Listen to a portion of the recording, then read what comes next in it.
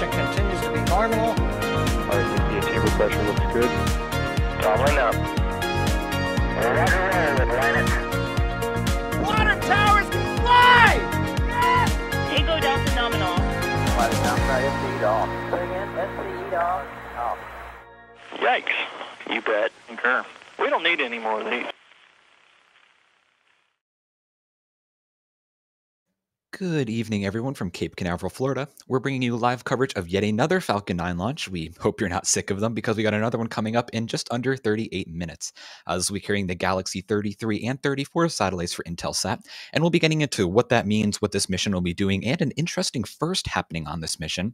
But before all that, I'd like to introduce who's with me here. So first off, we have Adrian Bile. How are we doing, Adrian? I am doing just wonderful. How about you, Ian? I'm doing great. Excited for another Falcon 9 launch. And this might be a jellyfish. Again, we're going to dive into all of that later, but should be a very pretty launch tonight if things line up correctly. We're also joined by Chris Gebhardt. How are we doing, Chris? I am doing just fine. Eager to see the dual satellites on board this mission lift off to begin their epic journey to geostationary orbit.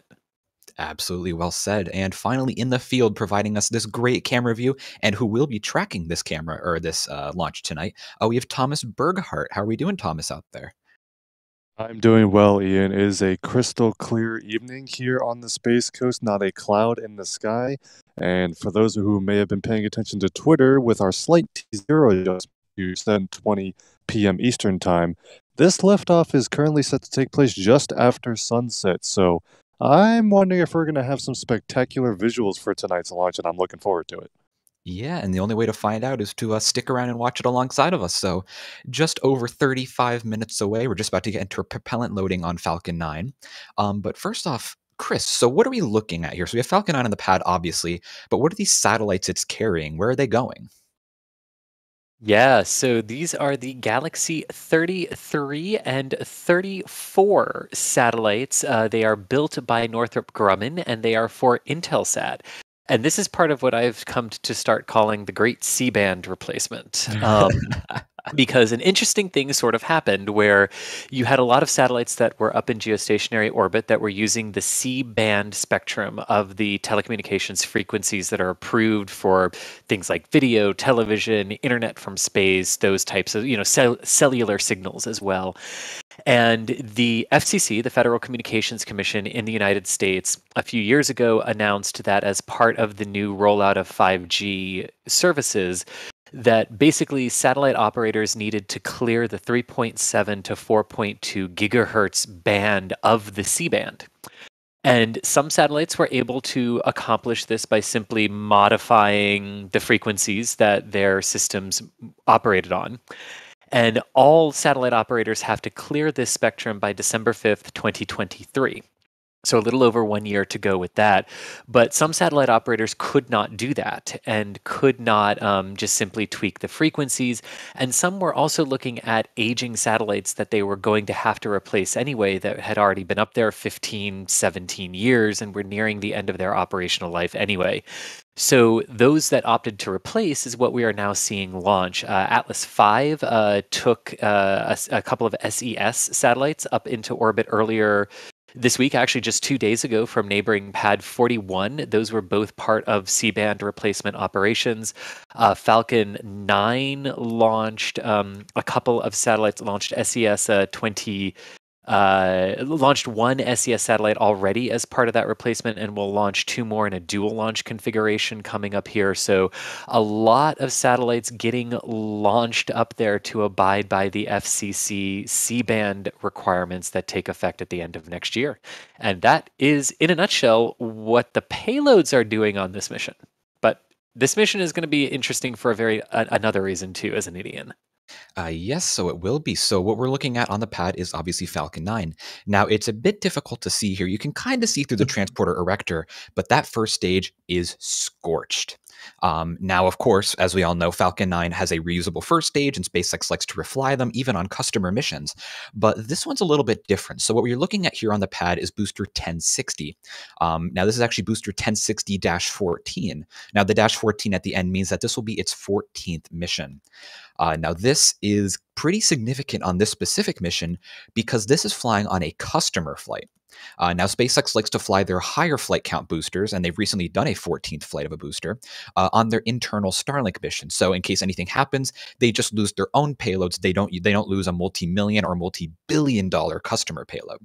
So, the fact that they're flying a 14th mission of a booster on a customer payload is an incredible milestone, not just in trust from Intelsat to fly on this booster, but also of confidence from SpaceX to let them fly on this booster. So pretty big milestone right there. So that's very cool tonight. And one thing that I forgot to mention at the beginning of the stream that I always love to forget to mention is that we always love answering your questions. So if you have any questions related to this launch vehicle, related to the satellites, what we're going to be seeing tonight, hit us up in chat with @NASA Spaceflight. And we're going to use some fancy software that Michael made to go through your questions, and we'll answer as many of them as we possibly can. But yeah, right now we're tracking just under 33 minutes until liftoff. We've had go for propellant loading, and propellant loading has started.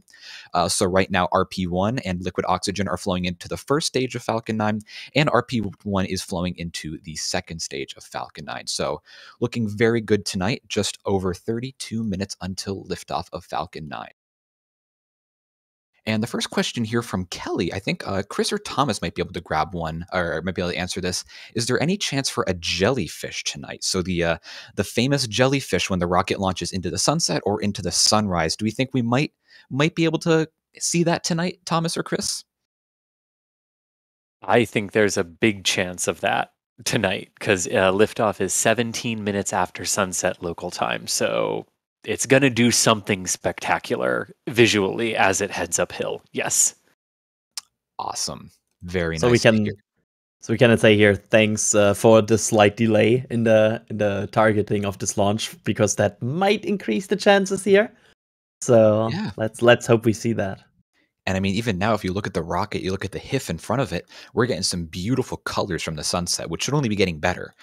So yeah, the sun will be setting in the next few minutes, and then hopefully it'll set enough that we maybe get some jellyfish action tonight. So very cool to see that there. Thanks for the question, Kelly. And we also have a question here from Kristen. What is the flight path for this launch? So is it coming up the East Coast like Starlink launches? So Chris, which direction is this flying out to get to geostationary orbit? Yes, well, I hate to burst everyone's bubble because we just started saying, oh, it's going to do a spectacular thing, hopefully, but this one's going due east out of Cape Canaveral Space Force Station. So this is primarily going to be a Florida, Southern Georgia, Bahamas event, visually speaking. And that's because the two satellites are destined for geostationary orbit. And in order to do that, you launch due east to obtain the lowest possible inclination in respect to Earth's equator as possible. For the Falcon 9 launching from Florida, that results in roughly a 28.6 degree inclination orbit. And then when you achieve that initial orbit, you coast down to the equator and then reignite the second stage engine to do the burn for geostationary transfer orbit. And this mission will actually be subsynchronous, so it'll actually inject the satellites. Their geostationary transfer trajectory will actually be a little bit lower than what actual geostationary orbit is. And then the rest of the satellites will spend about 11 days raising their orbits after that. Oh, very cool. Thanks for the question, Kristen. Now, Stewie here is asking, what frequencies are 5G using that the satellites need to stop using? So I think I can answer that one real quick. I believe it is the 3.7 to 4.2 gigahertz band, so the lower part of C-band, but the higher part of C-band is still available to satellite users to use. So yeah, clearing out the lower part of the C-band for satellite use, or for 5G usage, sorry. And a question here from Curveless Sphere. It's actually a very interesting one here saying, so all Falcon 9 launch pads, all three of them, are being used within 24 hours of each other. Is this a sign there may be a need for more pads sooner rather than later to keep up with demand? Adrian, do you have any thoughts on this? Do you think they might need more Falcon 9 pads? Do you think they're good with 3 for now? I would wonder if there's any scale up of Falcon 9 launch cadence in the future. I think they might, yeah, I mean, it's a very obvious sign they are kind of on their limit right now. They couldn't really launch that much more anymore. Mm-hmm. But I would wonder if, because of a lot of these launches are Starlinks, you would at some point just do not have any growth anymore because they hope to transfer these Starlink launches to Starship in the future. So if that is in the future the case, that would of course take a lot of launches away from Falcon 9. And then I do not think they would need another pad anymore. So I think it's more like a situation where they try to launch as fast and as good as they can right now, and make use of the resources they have.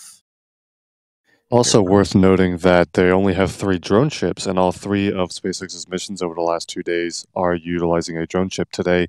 The first stage will be landing on A Shortfall Of Gravitas. Just read the instructions, supported the Crew 5 mission, and of course I Still Love You supported the Starlink mission from Vandy yesterday. And so if this mission goes successfully, we should have 3 boosters on 3 drone ships. Not sure if that's the first time that's ever happened, but that's another limiting factor if they want to up the cadence even more. Not only would launch pads be a consideration, but so would drone ships. Although, maybe that's why they feel comfortable with 3 drone ships, because, well, adding a new launch pad would be a massive undertaking, and they would need that in order to really need 4 drone ships, perhaps. Depends on the turnaround of a drone ship versus a launch pad, but I think SpaceX is going to be comfortable at the current launch rate for Falcon 9 for a bit, and like you said, Starship's going to start taking over a lot of those Starlink launches, hopefully soon. Gotcha. Very cool. And actually, going off of that, when you're talking about drone ships, a question from G.I. Joe here saying, why do some Falcons look like they're leaning why do some Falcons look like they're leaning once they're on the drone ship? Did a leg bend, or is it just a photo illusion? So Adrian, what happens there? Did a leg bend? Did something crush, or what happens there? Yeah. It looks leaning. So there is a way that these legs literally crush. They have crush cores to basically, if the leg gets to its limit, and would be close to maybe take a lot of load, they have these crush cores that then would collapse and take a bit of that load. And yes, that means a rocket would lean, because if these crush cores crush, the rocket goes a bit into that direction, and the leg is a bit shorter. So yes, they can look a bit leaning one sometimes. We had some rockets that were leaning a bit more in the past, but usually it's just a little bit of leaning, and that's okay. When you're talking about leaning, I remember, let's see, 2 come to mind. One is the Leaning Tower of Tycom, way back. Oh, way yes. back in the recovery program. It was like 2016. And then, what was the other one? Bulgaria Sat 2, because that one slammed onto the drone ship. We also had that one that was barely like hanging on the side of the drone ship, right? Yeah, it was one of the crew missions. Yeah, it was just, I think one leg was kind of against the wall of the drone ship on the like that was crazy to see.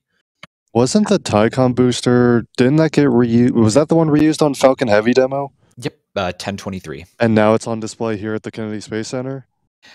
It is not on it was put on display temporarily, but it's in storage as of right now. Oh, it's not. All right, so I thought that might have been the one that went to the Gateway exhibit, but I guess I have it mixed up. Oh no, that is. Yes, I totally forgot that Gateway exists. Yep. Yeah, it's open now. You got to go see it.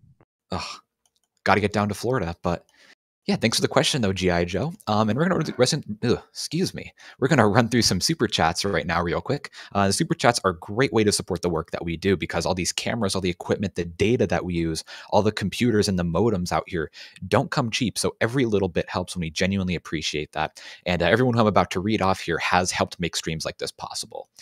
So first off, from Rankley with $5 saying, "Who's tired of rocket launches, especially Twilight launches?" The answer is nobody, and you can't convince them otherwise. They love our dedication. Well, I totally agree, Rankley. I am not tired of Twilight launches.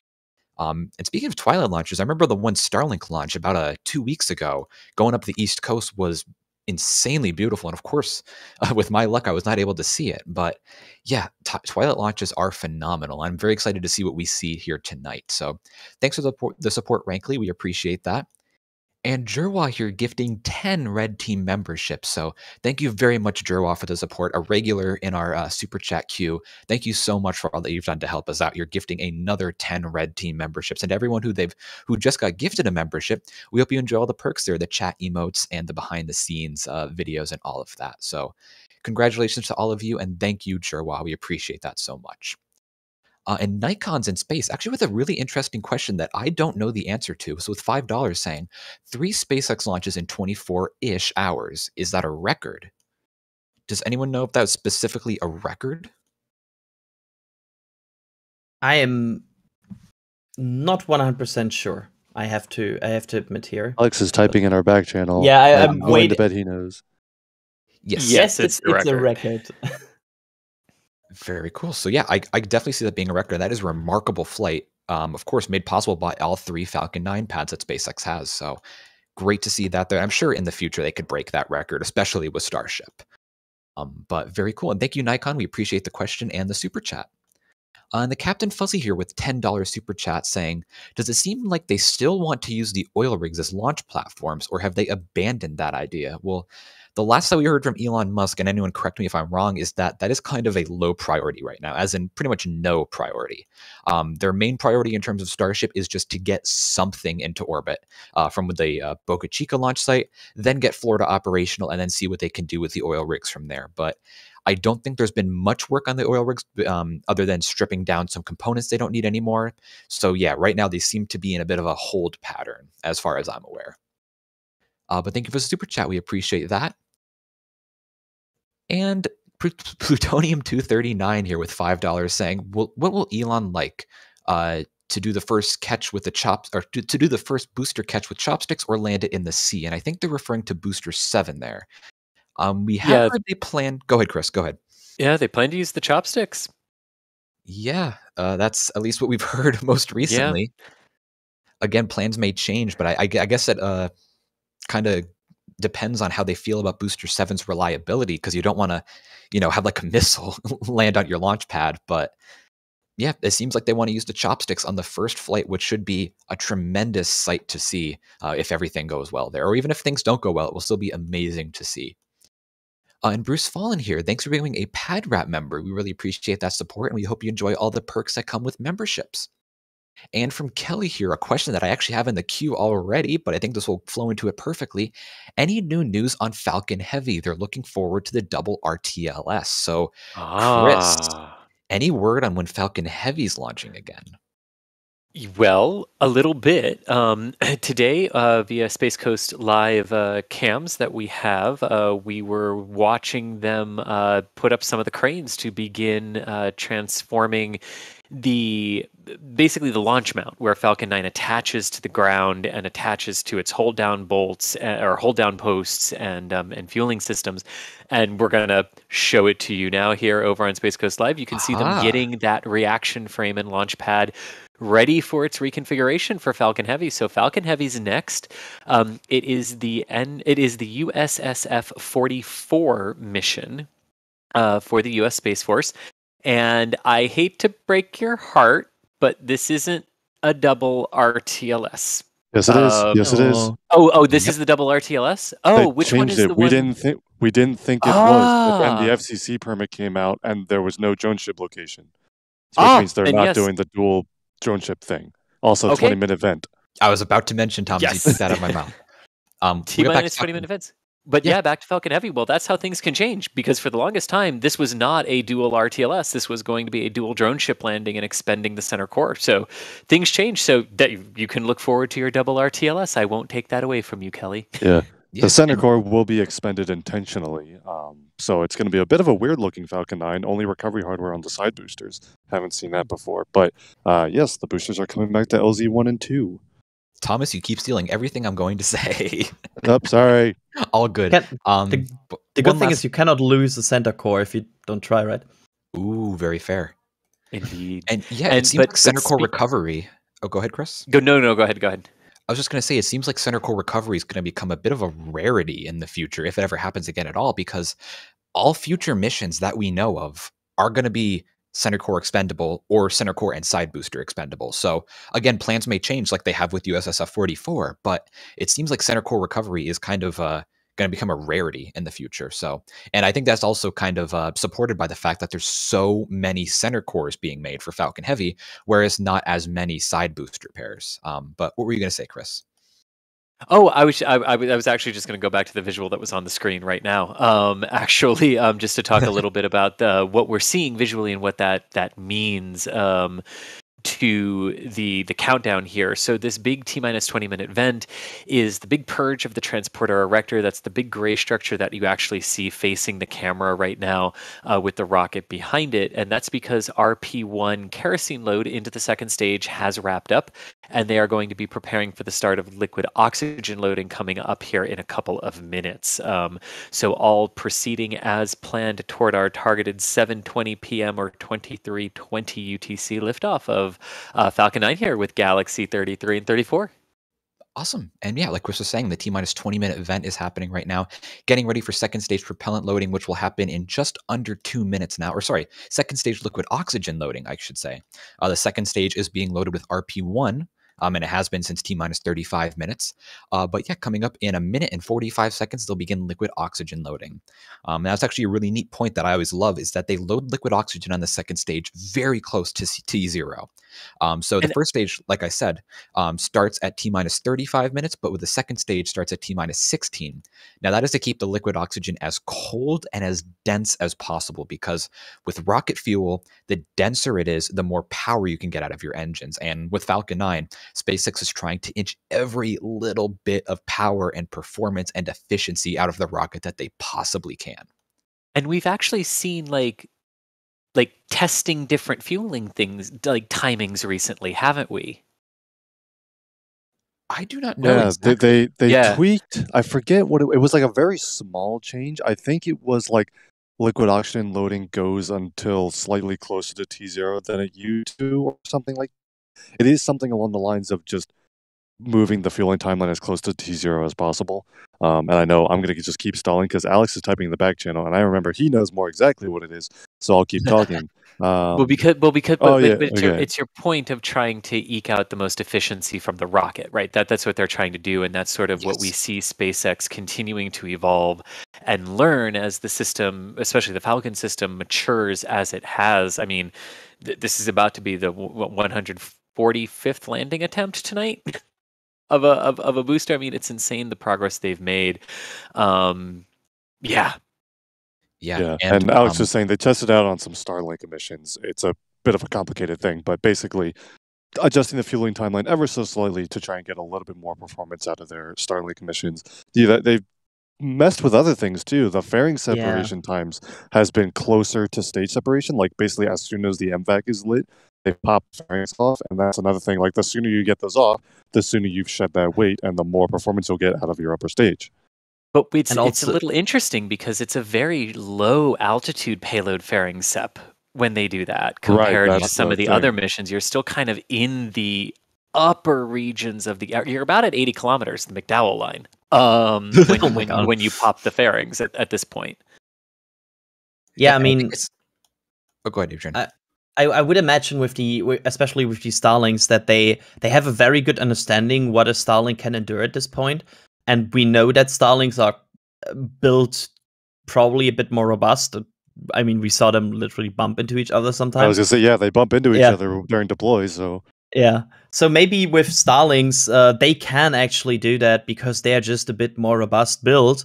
I would not be surprised if, for example, on a USSF mission, somebody would be like, yeah, you're not deploying this earlier than we would want to deploy this. Right. Especially if you have a super sensitive satellite like they have on the USSF or NROL missions. Right. Oh, indeed. And like for those who might be wondering why we're making a big deal out of, like a lower in the atmosphere payload separation is because that does affect the heating profile on the satellite. It's not necessarily about just protecting it from the air pressure as you go up, as the rocket is ascending. It's about protecting it from that thermal friction that takes place as you're ascending. So popping the payload fairings open lower in the atmosphere exposes them to a higher degree of heating components as you're ascending into orbit above the discernible atmosphere, really. Yeah, and even though the air is thin at that altitude, remember how fast the vehicle is traveling. The vehicle is very hypersonic at that point, and so that's why that heating develops. And I think one last thing to mention here when we're talking about performance upgrades is that we can actually see some effects of these performance upgrades. So previously, SpaceX has flown 52, maybe 53 Starlink satellites per mission, but they've upped it to 54 recently on certain missions. And Elon has even said on Twitter that that is the highest payload that Falcon 9's ever taken to orbit. So there are some very visible effects that we can notice of this inkling every little bit of propellant and every little bit of performance out of Falcon 9. Yeah. But very cool questions. And going back actually to, we were discussing Falcon Heavy before, one quick question from Sebastian here is they're asking, why is it so difficult to land the center core of Falcon Heavy? Is it the extra velocity gained by the side boosters? So Chris, why has it been such a pain in the butt to recover the center core? Yeah, so one of the center core recoveries was actually one of the farthest downrange they had ever attempted. It was about 1,000 kilometers downrange from the launch site. And for comparison, like today's mission will land 643 kilometers downrange. So I mean, 350 more kilometers downrange.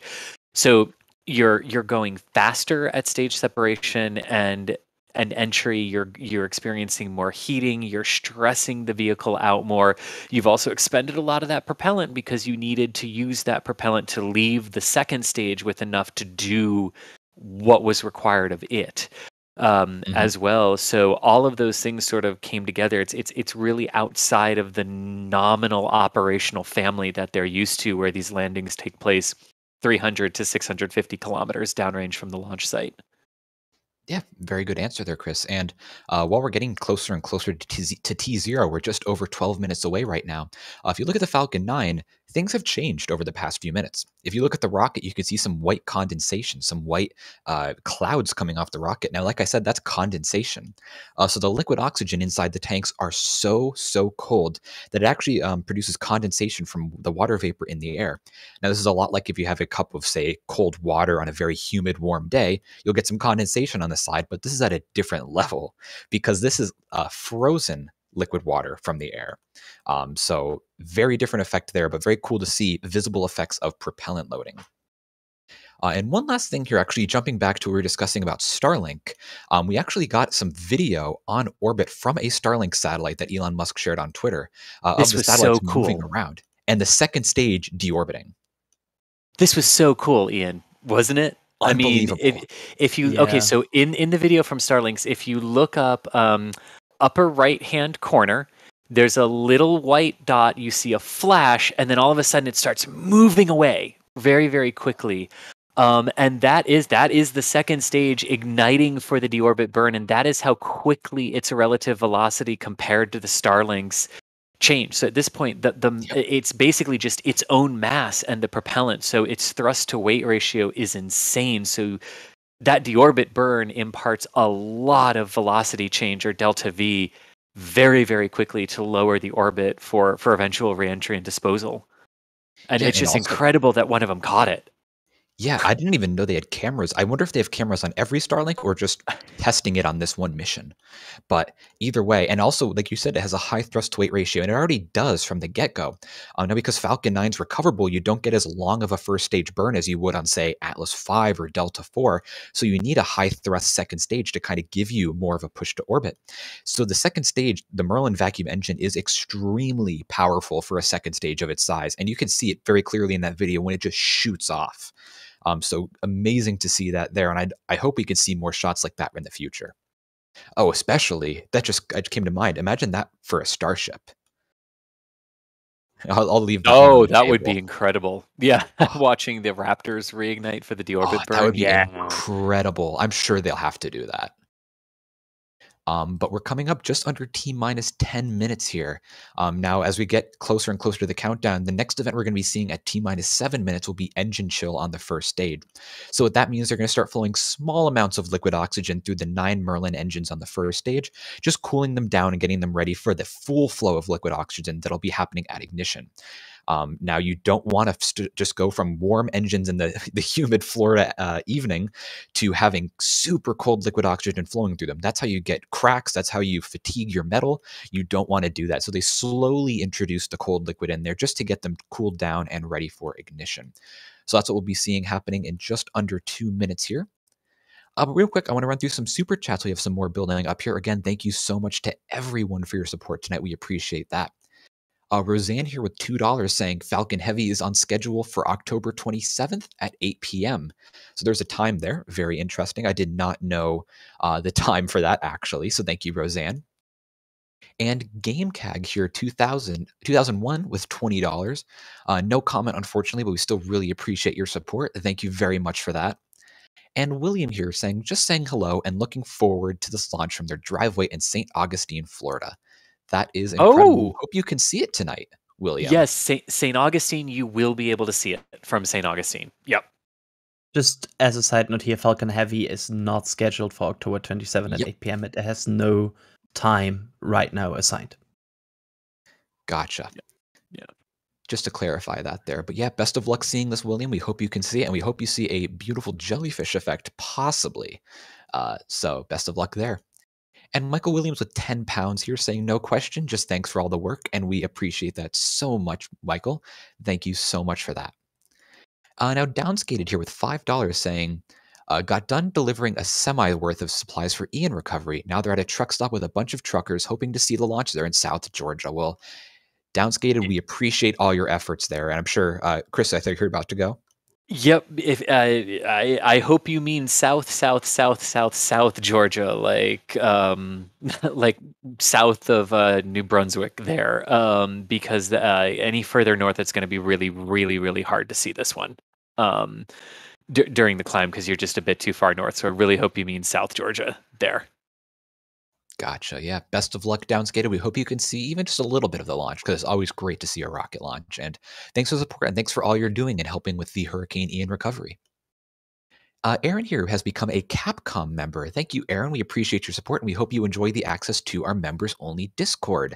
Now, you can get access to our members-only Discord with tons of amazing conversations happening literally all times of the day by becoming a Capcom member. So thank you very much, Aaron. We hope you enjoy the Discord. Jim here saying, with $2, just saying simply, thanks, NASA Spaceflight. And we appreciate that, Jim. Thanks for the support, and we hope you enjoy the launch. And one more from Roseanne here with $20 saying, forgot to up the dollars. Thank you very much, Roseanne. We really appreciate that. Thank you for all the support you've given us tonight. And you know what I appreciate is that tonight we're going to get the sun below the horizon of Falcon 9, but yesterday's. There's the shot of like there's the moon and that's the sky that Falcon 9 will be going into tonight. So I mean, just absolutely epic here. But we've got the sun below the horizon tonight, but yesterday for the Starlink mission out of Vandenberg, the sun was very much above the horizon. And Jack got this absolutely epic shot of the Falcon 9 transiting the center of the sun. As it lifted off last night. And we definitely have this in the store in metal prints for you to buy, because this is absolutely an incredible shot. I mean, like I'm getting one of these for the wall in my office. That is, I mean, Jack just did an incredible job. You can see the heat off the bottom of like reflecting off the sun. It's just, oh my gosh, it's such a really immensely cool image. And I mean, he nailed it. Jack absolutely nailed this one. So I just absolutely incredible, but this is definitely one I think we all want because I mean my jaw dropped when I saw this. Yeah, that the framing and everything on that is just perfect. You can see sunspots, the grid fins, the legs. It's all there. Like it's all there. It's such a cool photograph, and this is one that's definitely I've ordered this one for my wall. Yeah. And yeah, anyone else who would like to get this on their wall, go to shop.nasaspaceflight.com. Check out not just that print, but also all of our other metal prints, all of our t-shirts, everything that we have on there. So much variety to choose from. I am certain you will find something that you like on our store. So yeah. Indeed. And I have a metal print on my wall right now of Starship 24 doing a static fire, and it is an excellent metal print, if I might say so. Now we're coming up here on T-minus 4 minutes. The next event we're going to be seeing here at T-minus 1 minute. That will be the flight computer beginning the pre-launch checks. The flight computer will then take control of the entire countdown. They'll begin to pressurize the first stage tanks. Now it's coming up in 3 minutes here. And speaking of the tanks on the rocket, look at all the condensation there. They are almost fully fueled, fully loaded with propellant. So much condensation, so much venting. Now, as we get closer and closer to T0, we're going to see the vents on the vehicle and on the strongback start to turn off. Now, you don't want to have a bunch of propellant nearby when you have your rocket engines igniting. Talk to Booster 7 if you want to ask them why that is. Yes. Yeesh. But yeah, so everything, they'll be safing the strongback, venting out any extra propellants, but that'll be coming up in the next few minutes. But I'd like to grab a few more questions just before we get to T0. Indeed. Can I do a quick flight profile real quick, though, Go Ian, ahead, before we Chris. get this? Cool, because, after Falcon 9 lifts off, like you said, the primary job will be to take the 7.3 metric ton duo of Galaxy 33 and 34 into a sub-synchronous geostationary transfer orbit. So they'll actually leave the orbit a little bit below geostationary transfer altitude in terms of apogee, or the highest point in the orbit, which is 35,780 kilometers. So they'll leave it a little bit lower than that with a perigee of about 200, 250 kilometers.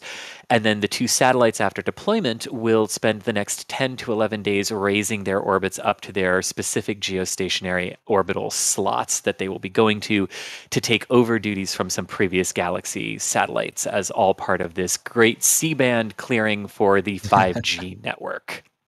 And what we maybe should also point out here, since this is a window, but what is specific about Falcon 9 is it has no like wiggle room now once it is locked in for a launch time. So while, yes, this launch window was a launch window, they are now locked in to a certain launch time. They have to launch there. So if we see like a hold at this point, or something that would abort the countdown, that would mean that they can try again tomorrow for the second launch window. Yep, and one thing I'm noticing now is there are pad lights on the rocket. So it's getting dark enough they need to turn the pad lights on, and hopefully that means it's getting dark enough that we'll see a jellyfish effect into the This flight. is the part where Floridians get really excited, because evening and morning and like twilight launches are just absolutely spectacular. They rival night launches because of just what the contrails can do. Yeah. Yep. So now we're coming up at T-minus 1 minute 30 seconds. We can see they're now closing off the transporter erector, getting all the propellant out of it just to make sure there's nothing that can burn inside of it. Now at T-minus 1 minute, like I said, they're going to begin to pressurize the propellant tanks. The flight computer will take control of the countdown. Then at T-minus 45 seconds, we'll get the final go for launch from the flight director. Now at T-minus 3 seconds, we'll have the engines ignite. And if everything looks perfect on the launch vehicle, we'll have liftoff, obviously, at T0. Now we're going to get max Q 1 minute and 12 seconds into flight. That's when there's going to be the maximum aerodynamic pressure on the rocket. And first stage main engine cutoff will happen at 2 minutes and 33 seconds into flight. And from there, we will guide you. But now we're getting just under T-minus 1 minute. The vehicle is taking control of the countdown, and the tanks are pressurizing for flight. Nice. Beautiful visuals there of the last vents on the vehicle shutting off. And I think at this point we say go Falcon 9, go Galaxy, and go Intelsat. Absolutely, and we are go for launch on the flight loop. T-minus 30 seconds. Now again, because we are a few miles away here, it will take a few seconds for the audio to abort. capture. And they just called an abort on the mission control audio. And that's a hold. All right. So there was a hold at T-minus 30 seconds here in the countdown. And as we were just talking about, Falcon 9 has a very, very sort of strict fueling sequence that it needs to follow. It has some recycle points that it can get to, but this isn't as simple as just holding here and waiting for a couple of seconds and continuing on from how the Falcon 9 auto sequence works. So yeah, this was going to be an absolutely gorgeous possible liftoff here, but we'll need to hear exactly what the issue was that that caused this hold here at T-minus 30 seconds, and we'll obviously, as we do here at NASA Spaceflight, wait for the official word as to what they are going to do. But to Adrian here, how long was their launch window the today? whole launch window, let me put out the whole launch window was 67 minutes, starting at 7:07 Starting at EDT. 7. Yeah. So The they window already closes started. at 8:14 Eastern Time. Yeah. That means they are done, to my knowledge, Yep. right? They cannot detank the rocket completely in that time and get into another flow and launch it at the end of the window. This would mean that they cannot launch today. Yep, unfortunately. Now their next launch opportunity is around the same time tomorrow. The launch window opens a minute earlier than it did today. So that is their next possible opportunity. Now, again, it depends on what the issue is with the vehicle. If it's just a minor software error or a minor hardware error that they can fix at the pad, then we might see an attempt tomorrow. But if And that's we not, also need oh, sorry, and I also just want to point out too, like we also need to bear in mind that it might not be the rocket that was the problem. There might have been a Yes. range fouling involved with aircraft or marine traffic as well. Yep, there could have been a ground support issue, maybe even an issue with the satellites, just something that did not look good. So again, we're going to wait on SpaceX's word for what they're doing here. But the next available opportunity. And you see the clock has recycled to T-minus 15 minutes, which is a stable hold point for them. But the tricky part here with the Falcon is the temperature of the liquid oxygen. The densified liquid oxygen needs to be at the proper temperatures, which is why they load it so late into the vehicle and why fueling only wraps up a couple of minutes. I mean, literally about 2 minutes or 1:30 seconds prior to liftoff is when fueling is completed. And you can see venting happening there from the Falcon 9 as well, but it comes down to that fuel temperature and the density that you need the liquid oxygen to be at for the proper performance of your vehicle that becomes the limiting factor here with these load and go. Oh, sorry, I heard audio and I wanted to just make sure they weren't going to start talking with an official update there. But yeah, all of that is sort of just to give context for why the Falcon can't just hold at T-minus 30 seconds like some other rockets could in the terminal sequence, because it is very, very, very controlled because of the propellant temperatures involved. Yes, and again, we're awaiting SpaceX's word on what they're going to do going forward. But we may not hear actually what the issue is. That's important to keep in mind. But we're just going to hear what their official plan is going forward. They may call it 24-hour scrub, maybe 48 hours, or maybe an indefinite scrub. Now, if you're just now joining us, we did have an abort on the countdown at the T-minus 30-second mark. This was an auto abort by Falcon 9. Now, prior to the countdown was proceeding nominally. Now, keeping in mind the purpose of the countdown is to help us catch potential issues prior to flight. There are thousands of ways a launch can go wrong and only one way that it can go right. Given that we are overly cautious on the ground, and if the team or the vehicle sees anything that looks even slightly off, they'll stop the countdown. Now, overall, the vehicle and payload are in good health. The next launch opportunity is tomorrow at 7:06 p.m. Eastern Time. Hopefully, you'll join us again for our next launch attempt. Until then, thanks for joining us today, and we'll see you again next time. Well, there we have it. Confirmation that it is a scrub today, but also an important note there too that it was an auto cutoff by the Falcon 9 rocket itself. So not a console operator as it would have been in a range fouling situation. So that does give us some indication, like you were saying, Ian, that it's that something with the ground system, something with the rocket, or something with the satellites was caught in the final seconds here. Yes, and T-minus 30 seconds is actually a common place for a scrub to happen. It seems like that is a place where they do some final checkouts there, but yep, so very unfortunate today that we lost what would have been a nice opportunity to see a possible jellyfish. But join us tomorrow, because the launch time's almost identical. And just to point it out here again, yes, it's super frustrating to see these scrubs, but on the other end, you only have one chance to get it right. You can only fly once, kinda. So it's always good to be a bit more on the cautious side with these payloads and rockets. Yeah, absolutely. And before we leave you guys at the end of this webcast here, I'd like to thank two more people who've given us support tonight. Brett Newbert with $5 saying, do we know the flight direction of Falcon Heavy? And if I do recall, it is flying directly east. Is that right, Chris?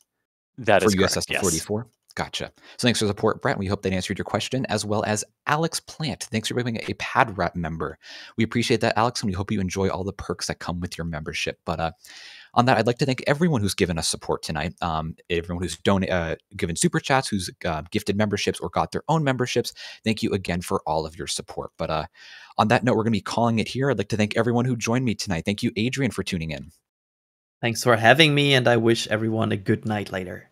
Absolutely. And thanks, Chris, as well. Indeed, my absolute pleasure.